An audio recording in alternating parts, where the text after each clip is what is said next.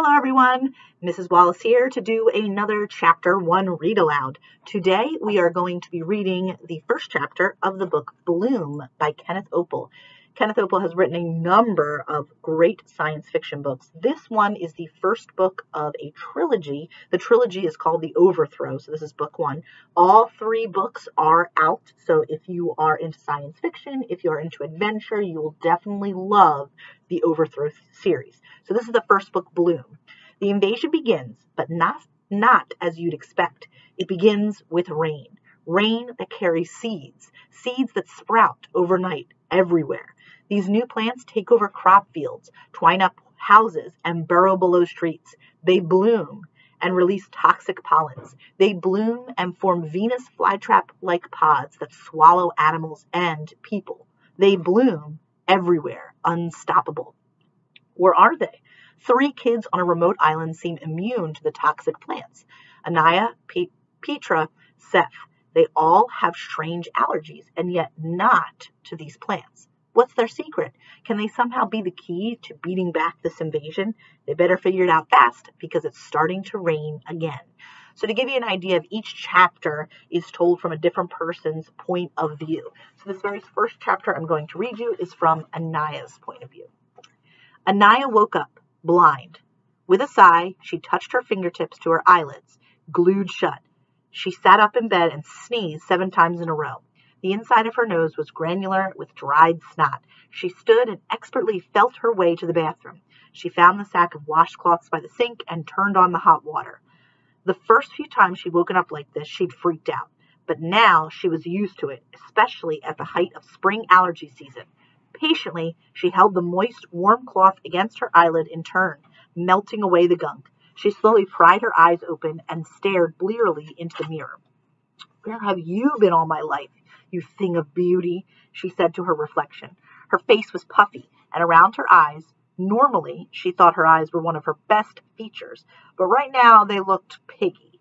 The end of her nose was chafed and flaky from blowing it all the time. To jazz things up just a little more, a new bouquet of pimples had blossomed across her skin. The fading echo of a headache pulsed in her skull and reminded her of last night's dream. It was one she'd had many times. She'd been running really fast, and it was exhilarating, even if it did always seem to leave her with a headache. She opened the crammed medicine cabinet. Special cleansers and ointments for her acne, extra puffers for asthma, plastic vials of monster pills for her allergies. She slugged back too. This was definitely a 2-pill day. Anaya started to wash her face, then stopped. What was she doing? She wanted to look as rough as possible. She should have left at least one eye glued shut. She dragged herself down to the kitchen, trying to shamble like a hunchback with her nose plugged up. It was pretty hard to smell anything, but she could definitely smell the toast. She imagined a piece of thin, crisp bread with just a swipe of butter and some marmalade soaking into the glistening surface. She loved toast before she became allergic to practically half the food on Earth. Mom was already in her uniform, loading her breakfast things into the dishwasher. "I can't go to school," Anaya said. Her mom turned. "Sweetie, can you please just call the school?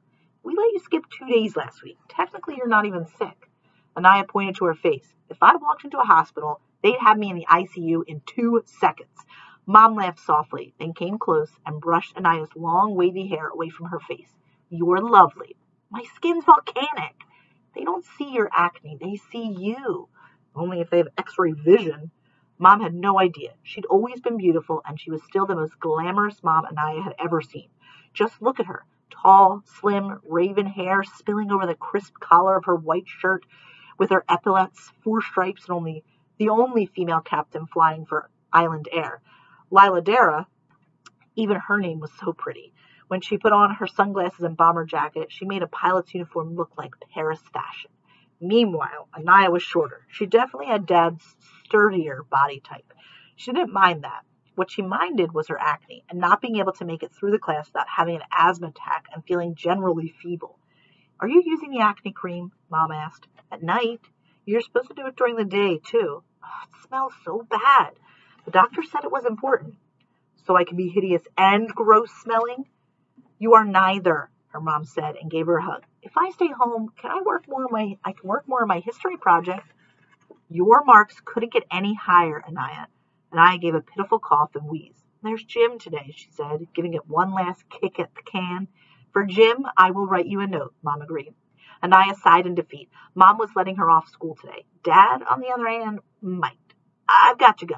There's mung dal chilo warming in the oven, Mom said. Tell Dad not to forget the chutney. Thanks. Anaya knew that Mom herself preferred scrambled eggs and toast for breakfast, but Anaya often made the lentil pancakes folded over with paneer inside. Lentils were safe, and even though she was lactose intolerant, for some unknown reason, paneer was one of those few cheeses she could handle. Also, the pancakes were delicious. Mom adjusted the knot of her black tie. I'll be back for dinner. Anywhere good today? Mom flew float planes, usually de Havilland Beavers. Most of the runs were between Victoria and Vancouver, but there were also plenty of charters between the Gulf Islands and even further north. I'm bringing back a group that was sport fishing off sonar. I'll probably come home smelling like salmon. She hastily wrote a note on the pad by the phone and handed it to Anaya. It gets better, she said, kissing her on the forehead. See you, sweetie. She wanted to believe her mother. She wanted to believe that one day she'd bloom. She'd imagined a dull flower suddenly opening its petal, and they were dazzling, and everyone would look up from their phones and whip out their earbuds and gasp and say, oh, where did that come from? And I've never seen anything so beautiful. She smiled at the fantasy and grabbed an apple from the fruit bowl. Cutting it in half, she popped it into the microwave for 45 seconds. If she ate it raw, she got bumps all over her lips and really itchy tongue. Basically, she was allergic to everything. Gluten, eggs, milk. She was allergic to smoke and dust. There were entire months she was allergic to. April was tree pollen, and May too. June was grass. July was still grass, but also mold spores. And then August and September were ragweed. It hadn't always been like this, just the last couple of years. Now her picture was plastered all over the staff room like a wanted poster, alerting teachers of her food allergies and telling them where her EpiPens were. Anaya carried one with her everywhere. She spooned some honey into her mouth. Someone had told her that local raw honey was a good way of curing allergies because it exposed you slowly to all the pollens in your area. She put the kettle on for her green tea, but because someone else had told her it was the healthiest thing in the world for you when you lived on Salt Spring Island. People were always telling you the best things to eat and drink, things to make you wise and healthy and live forever. Dad came into the kitchen, bringing with him the smell of soil. No matter how often he showered, he still smelled like leaf mold and pine needles, and had a line of dirt under his fingernails. He wore the same green merino wool sweater pretty much every day, and even though it faded at the elbows, he mostly kept his beard tidy, but sometimes it started creeping out of control like the unruly plants he studied. Dad was a botanist with the Ministry of Agriculture and worked at the island's experimental farm. When she was younger, Anaya thought of experimental farm was a lot weirder and cooler than it turned out to be. She imagined giant cows and chickens the size of velociraptors. But in reality, it was a bunch of greenhouses and scraggly plots with boring-looking plants. His specialty was grasses, which her friends thought was hilarious. Hey, Anaya, can your dad score us some grass? I hear he grows the best weed. Really, his specialty was figuring out what ways to stop things growing, like invasive species that shouldn't have been here, but were, and were making life miserable for other plants. How are you? Dad asked. I was thinking maybe I should live in a bubble, Anaya said. A bubble? Dad said, opening the oven and peering in at the pancakes. Are these all for me? No, I'd like two. You know, like a giant hamster ball. They're called blorbs or something, except mine would filter out allergens. Dad set the plate of mung dal chilo on the middle of the breakfast table and sat down. So you just roll around in it? Pretty much, Anaya said, helping herself to the lentil pancakes. I could roll to school. That hill is mighty tricky, said Dad.